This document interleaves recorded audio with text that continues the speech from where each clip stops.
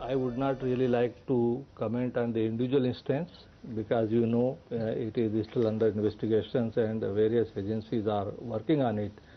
But having said that, I would actually would like to speak about some generic or larger issue on this.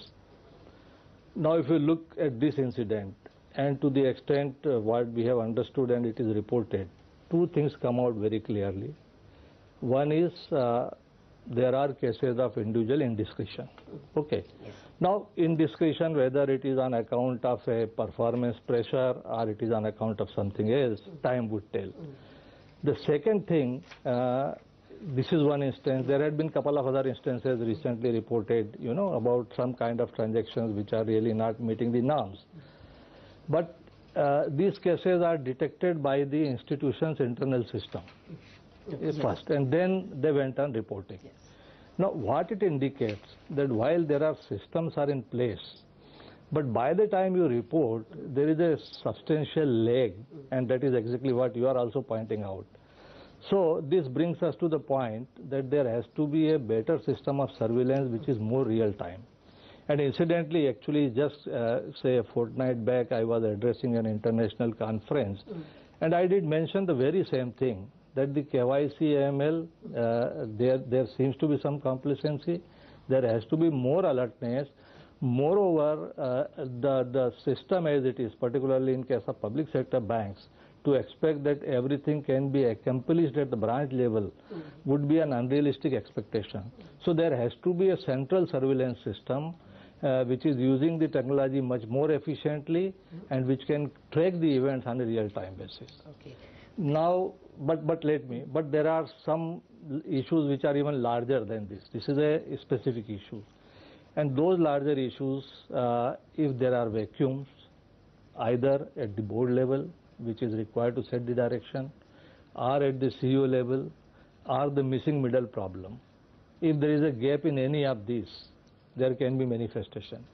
And if gap is cumulatively at all the three places at the same time, I think we need to think much more comprehensively on that. Okay.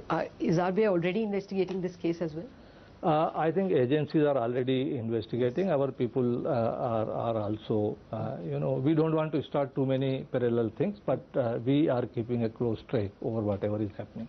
Have you alerted other banks, or are you starting a surveillance on other banks on account of the one discovered at BOB? From the information which has come till now, there are obvious linkages. So I think we would need to look at the wider ramifications of this. Yeah, we interviewed the BOB top official, and he said a lot of money, 90%, came from the RTGS system from public sector banks, foreign banks, private banks and cooperative banks. So is RBI investigating? I did see the flash coming on your channel just before I came here. Yes, there are linkages, and in the financial system, obviously the money would be flowing from one channel to the other channel, or one place or institution to other. I think we would need to look into the comprehensively on this. Okay. What is the fear here?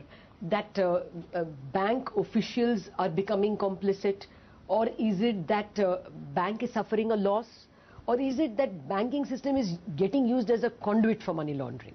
I think of course, third is the biggest fear, because that is something, the regulators around the globe are deeply concerned about it. First, what you mentioned is third is possible because of the I won't say always complacency, but I did mention that those three vacuums. Sometimes there had been complacency. Somebody who's complicit, actually corrupt. This is what I'm telling you. It would be the time alone would tell. If you remember what I said in the beginning, whether it was a pressure, which kind of thing, or it was otherwise motive. But the very essentially, there can be complacency. There can even be lack of skill set.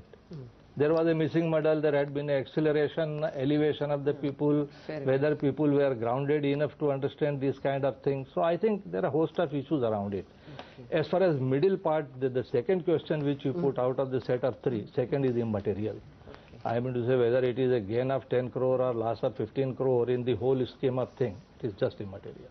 All right, you can catch that entire conversation on Indianomics through the week only on CNBC TV 18.